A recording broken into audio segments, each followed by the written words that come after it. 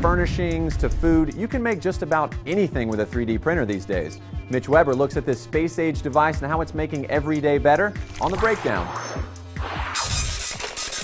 Remember the good old days of printing? PC load letter. Now it's less headache and more head scratching.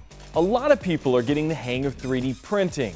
I found out no matter how big or small, all it takes is a mathematical calculation, a couple of hours, and voila. Toys, body parts, even food.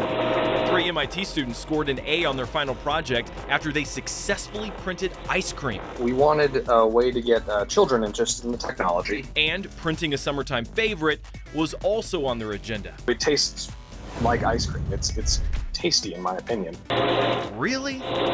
Liquid nitrogen made ice cream has a bit of a distinct taste. From your taste buds to your home improvement projects, Home Depot teamed up with MAKERBOT for in-store demonstrations. Customers are learning how to print everything from outlet covers to tools. A Kansas City company just opened to give customers an out-of-body experience. This is the scanning array. Lifeform Studio captures your entire image with 101 cameras. You pick the best pose, then a state-of-the-art 3D printer prints you out over several hours. I didn't think there could be a smaller version of you. So I was told bright colors turn out really well, and also I decided to make sure my inner geek was also represented. And within a week and a couple $100s later, your mini-me can be ready for any occasion, like maybe as a wedding topper. Something like this used to cost thousands of dollars. Now it's just one of the many ways 3D printing is getting cheaper and more convenient.